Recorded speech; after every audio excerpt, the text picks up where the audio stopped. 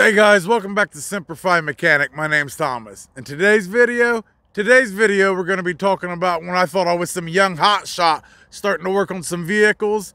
Thought I knew everything till I caught the car on fire and burnt that mother to the ground. So once again, if you want to use my life as your entertainment, stay tuned because we're starting right now.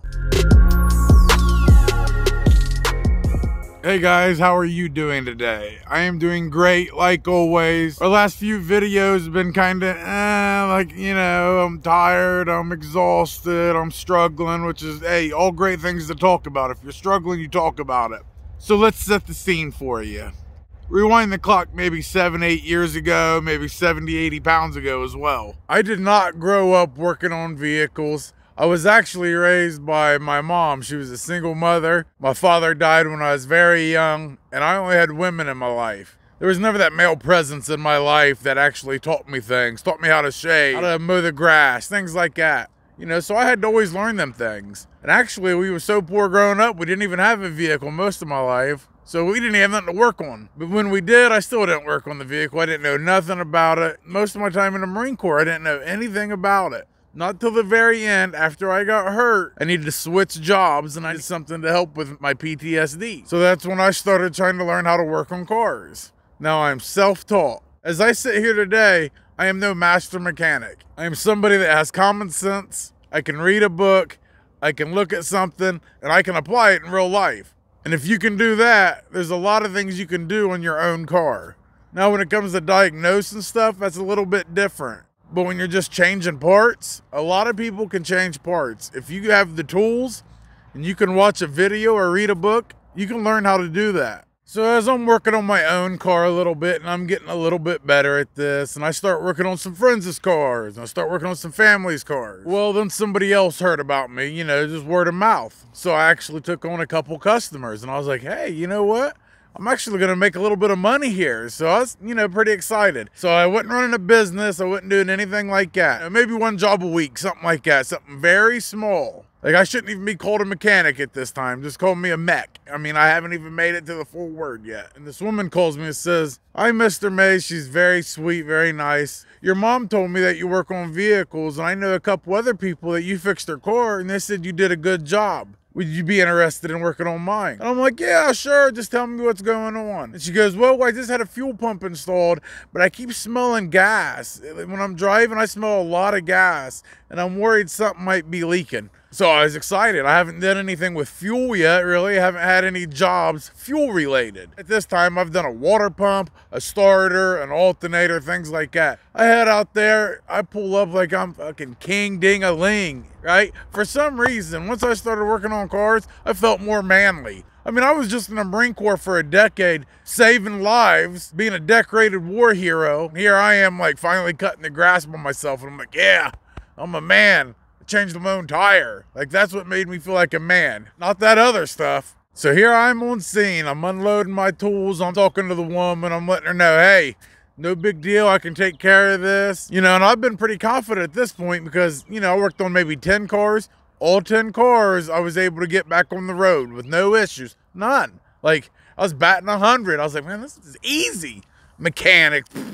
It's easy money. So I jack up her car, I get under there. I don't see anything leaking yet. I start the car and I do smell it, but there's nothing leaking. I can't see it. So my first mistake was I go to take the fuel line off, disconnect it, and I disconnect that bad boy and it sprays fuel straight into my eyes and mouth like a 3-second stream, just bam. I didn't know I had to relieve the fuel pressure. I had no idea. I just popped it off and it hit me right in the face and I drank a gallon of this stuff, dude. It messed me up so bad. I popped up from underneath that car and that woman was there and I act like I was dying. I was like, give me a towel, give me a towel, So here I am trying to wash it off. And if you ever had gasoline in your face, I mean, it is horrible. This water isn't doing anything. And my mind's racing. I'm thinking, I'm going to go blind. I can't believe I did this. And I was still confused. I was like, what happened?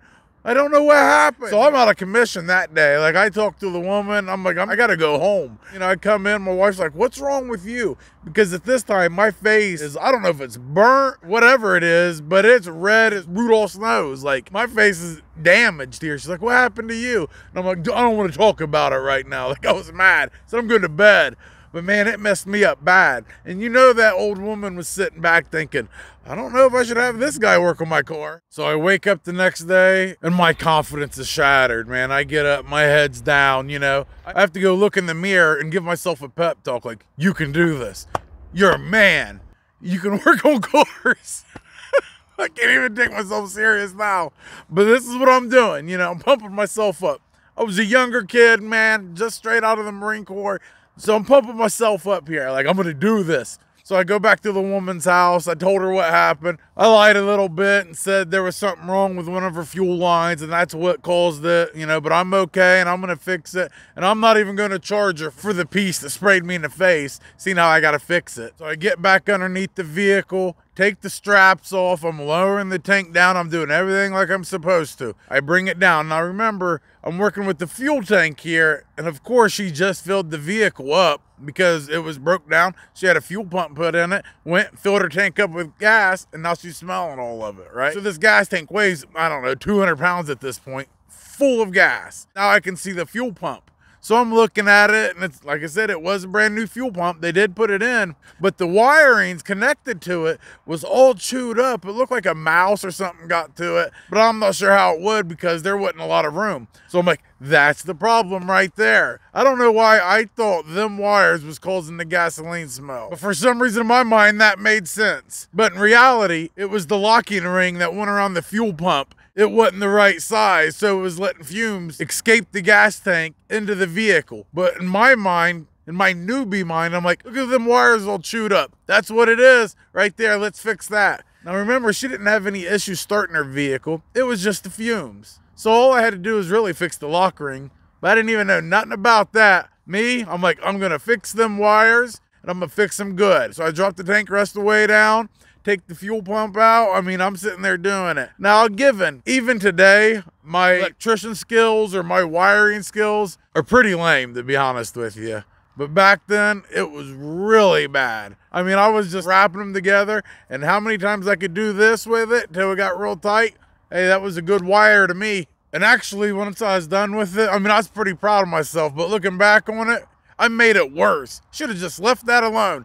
But man, I thought I was the shit. I was like, look at that. Look how nice that is. Got my electrical tape out, tied them bad boys all together. Woo! I mean, it was this thick when I was done. I was so proud. I was taking pictures and stuff. I was like, man, I'm going to be a full-time mechanic. I'm going to have great customers. None of my customers are going to be assholes. I'll never be sued. I mean, my life's going to be great. So I put everything back together. I get out. I start the vehicle. Starts up right away. I'm not smelling any fumes. She's happy. Everybody's happy. She pays me $200 and I'm excited. I go home. Everything's good. Go to sleep. I mean, I sleep like a king because now I'm a man.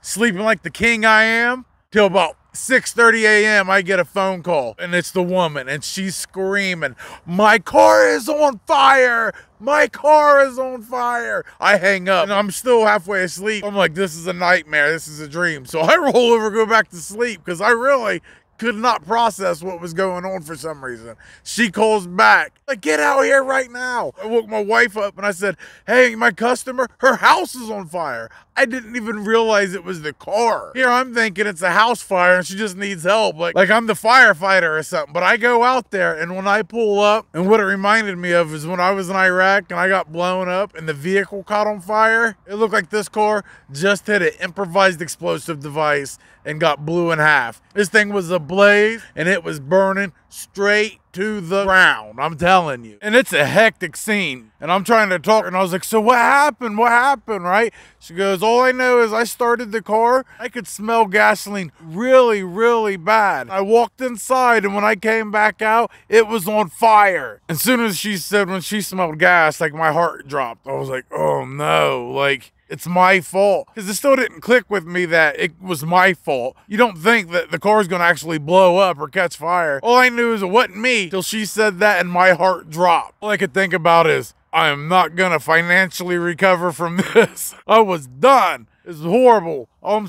like, I'm a horrible mechanic. I'm not even a mech anymore. I'm just a I'm just a piece of shit. Like, this woman's crying, her car is burnt to the ground. Like, how's she gonna get to work? How's she gonna do all this stuff? Here it is, my fault, because I'm thinking I'm the new electrician. I'm just gonna rewire everything. And obviously, I'm not a business, I'm just some guy, so I'm thinking she's gonna sue me. I'm thinking the worst case scenario. So I stay there, it seems like 8 hours, because after, you know, you blow somebody's car up, you can't just be like, all right, I'm gonna go now. So I just sat there and I tried to help her through it. She's calling her insurance company and she's trying to explain to them that her car blew up. I mean, it's just a mess. I'm thinking to myself, well, I only have liability on mine. Like, how am I gonna pay for this? So I finally leave. Well, I try to call the woman the next day and she doesn't answer. I go over there and I knock on her door. She doesn't answer. You know, I'm trying to check up on her. Plus, I'm worried. I'm like, what am I going to do about this? You know, what are we going to do about this? How are we going to get you a car? You know, I'm freaking out a little bit. Well, she is not messaging me. She doesn't answer my calls, nothing. So I'm thinking, I'm going to jail, dude. Or she's going to sue me because she's not talking to me. She's not doing any of that. And she never did.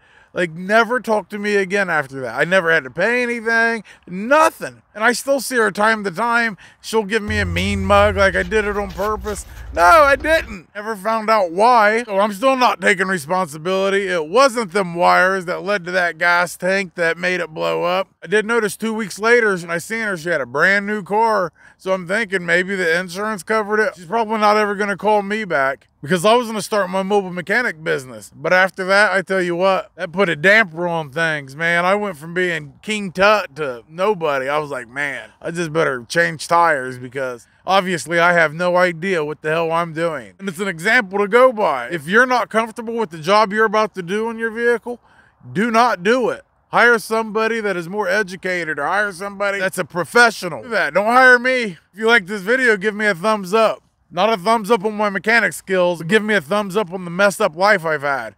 If you haven't subscribed yet, please do. For some reason, I've lost like 5 subscribers yesterday, you assholes. So if you're watching this video and you ain't subscribed, go to hell. No, I'm kidding. I'm kidding. But I do know this. If you look in the video description, you'll see my Cash App and my Venmo. If you want to see some more DIY mobile mechanic work videos, then you got to send me some money, because our work vehicle is down. But I got to have one rich subscriber out there that's going to hook me up. But no matter what, thank you guys for everything. You guys are not just my subscribers and viewers. You're friends. You're my therapist. You're everything to me. So I thank you. And like always, Semper Fi till next time.